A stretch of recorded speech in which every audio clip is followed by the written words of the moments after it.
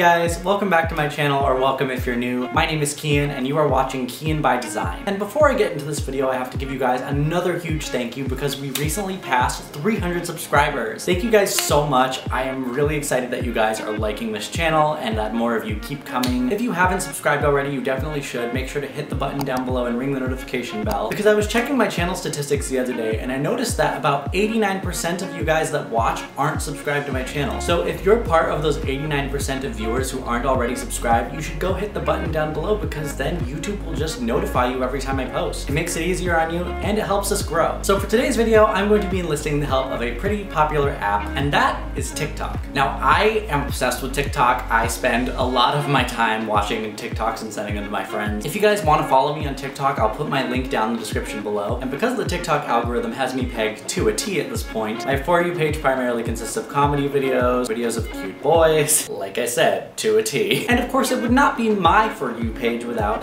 DIY content. So today, I went through my TikTok and found 3 TikTok DIYs that I'm going to be recreating in today's video. And a quick disclaimer before we start. I get a lot of comments on my videos where you guys tell me that I make these projects look so easy. I cut out a lot of the mistakes. But with today's video, I could not help but run into issues with these projects. Don't get me wrong, they still turned out great in the end, but I ran into a lot of setbacks, which I will tell you guys more about in the actual tutorial. So let's get into these TikTok DIYs. So the first project is a pretty simple one, and I'll be sure to link the original TikTok creators down in the description below. But this person made a really simple textured vase using just a plain glass vase and some textured spray paint, and today I'm gonna try my own attempt at creating that. To create the simple textured vase, I'll be using a plain glass vase from the dollar store, stone textured spray paint, white craft paint, and a paintbrush. I started by taking my vase outside and giving it an even coat of the stone textured spray paint all the way around. I recommend doing more than one coat of this textured spray paint because in the end, mine did not have as much texture as I would have liked, but you should completely cover the outside of the vase. Once the textured spray paint is completely dry, take it back inside and begin coating the vase with white craft paint using a paintbrush. Now you could use white spray paint for this step. I just decided it was cheaper and easier to go with a white craft paint. I gave my piece 2 even coats of the white craft paint and let it dry. And this is how the final piece looks. I styled it on my dining table with this vase and a candle that have very similar texture and color. You could put some greenery or a candle in this vase to really add to the ambiance, but I think that this piece turned out really cute.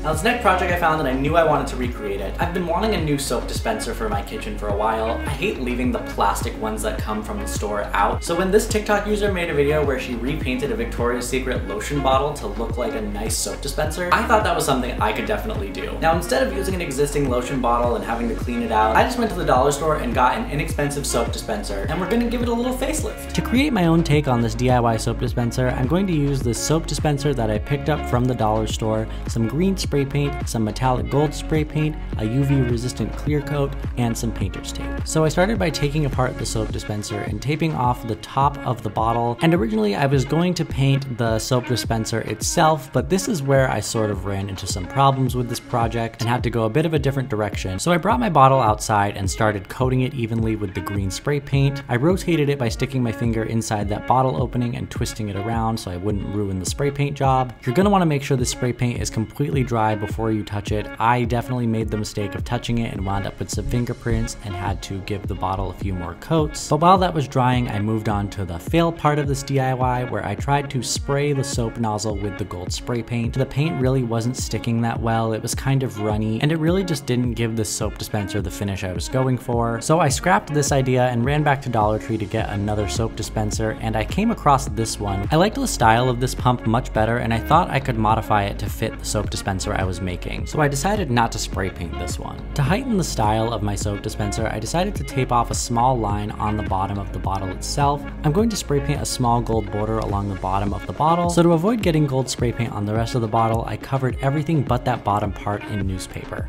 Once all of the paint is completely dry, I'm going to take this UV resistant clear coat and coat the entire bottle in it. Since the soap dispenser is going to be touched a lot by people's hands, you really want to make sure that the paint isn't going to get damaged by sealing it in. I let that clear coat completely dry, filled the bottle with my favorite hand soap, and displayed it on my kitchen sink, and now I have a stylish soap bottle that matches my decor.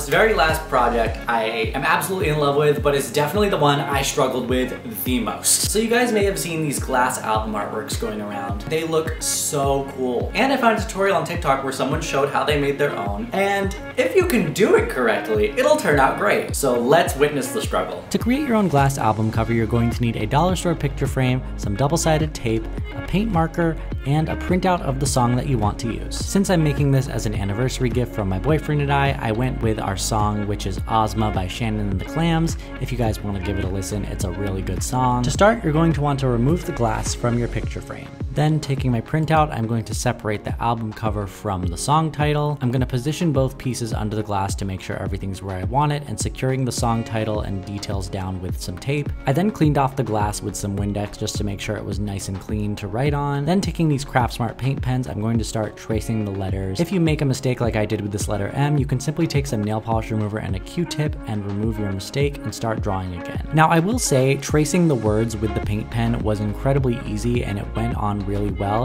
However, when it came to tracing all of the details such as the lines and the play buttons and such, I really struggled, and the paint pen started giving me some issues with leaking and bleeding. If you can, I recommend probably using a Sharpie paint pen. I could not find those at the craft store that I went to, so I ended up getting the Craft Smart version. To create the straight lines, I used a straight edge tool and traced the lines with my paint pen. And as you could see, I kept having mistake after mistake here. Every time I had to rewrite something, I would end up smudging something else, and it was really just frustrating. But once I finally got everything the way I liked it, I removed my printout from the glass, cut out my album artwork, used my straight edge to make sure it was in position where I wanted it to be, and then taking some double-sided tape, I'm going to place a piece of tape on each corner by lifting it up gently and taping it back down in place. I did this on all four corners as well as the center, laid it all down flat, and when it's done, you have this really awesome glass album artwork. I chose to display it over our stereo in our living room. I think it's a really nice personal touch, it's a conversation piece, and who doesn't love music?